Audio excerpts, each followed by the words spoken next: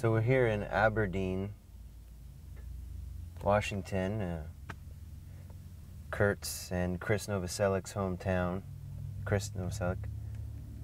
And I don't know, there's all these like places that Kurt hung out apparently, or stayed or slept.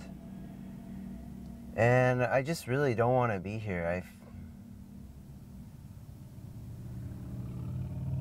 I don't know. I just don't like it here.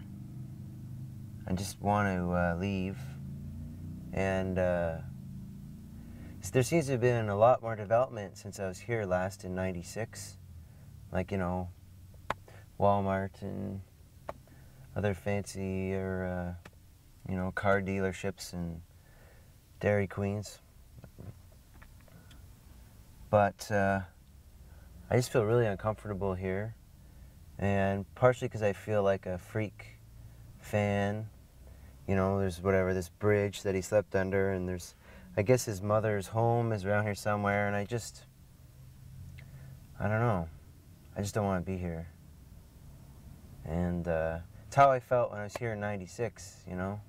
Just sort of stayed around for a while and just got freaked out and drove back, and I still feel that way. And now that, you know, brought a camera person and everything, I feel like there's a lot of trucks with like nice mufflers.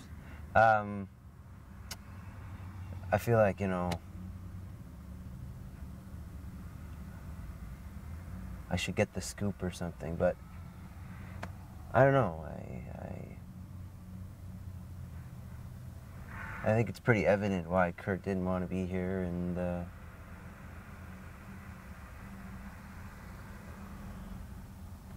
don't know. That's about it. So, yeah. I guess maybe in a way it feels too close too. I don't know. Maybe. I don't know, got this book or whatever with people to see and whatever. But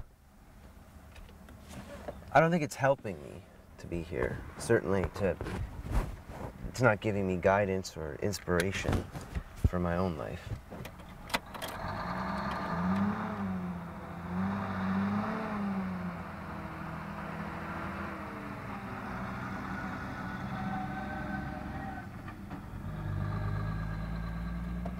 So, I guess we're out of here.